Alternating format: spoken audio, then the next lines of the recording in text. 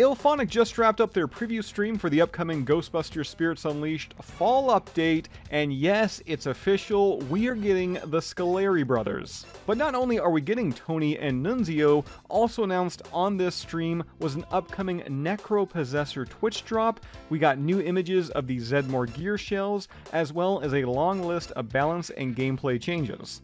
But if you don't mind, I'm going to swerve right back into the headlining attraction, the Scaleries. And likely, I could spend the next couple minutes, couple hours, gushing about how good they look in-game, but we've got to talk about details, and both Tony and Nunzio, they're going to be part of a Hellspawn bounty, where players are going to be tasked with trapping both at the SCY County Courthouse map. Yeah, you're gonna have double trouble on your hands. Hopefully you're fast and they be slow, and you trap 2 in the box, because if you do so, you're gonna unlock both of them for in-game use. There were some questions beforehand regarding how each of these characters they were gonna play. Were they gonna be pretty much identical? Were they gonna be a new class type? Well, Tony is a Poltergeist variant equipped with Toxie's Shock Pillar attack, while the Rotund Nunzio is an Ectoplast variant featuring Slimer's Noxious Belch.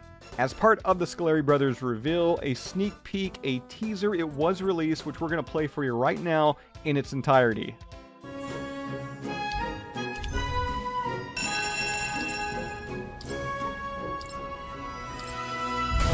Wait, get it while it's done.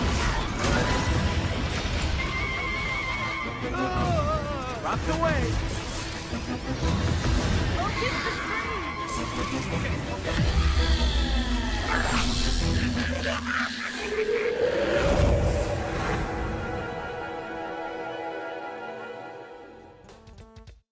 Next up, we have got the Zedmore gear shells, offering a sleek and refined version of the Proton Pack and Particle Thrower. Like previous shells, to unlock these, players are going to have to complete in-game research contracts. And I know we posted a video of these packs here on the channel the other day, but I'm quite curious, what do you think of them? Like them? Love them? Hate them? Maybe you were so-so when you first saw them, but now a couple days later, you dig them? Yeah, comment down below, let us know. After that, there's going to be some Twitch drops, and players, they can unlock the new Necro-Possessor. But not only that, previously available skins, including the Necroplast, the Necrobasher, and the Necroghoulie, will also be available to unlock. When it comes to this drop, it's going to start on October 21st and run through November 4th.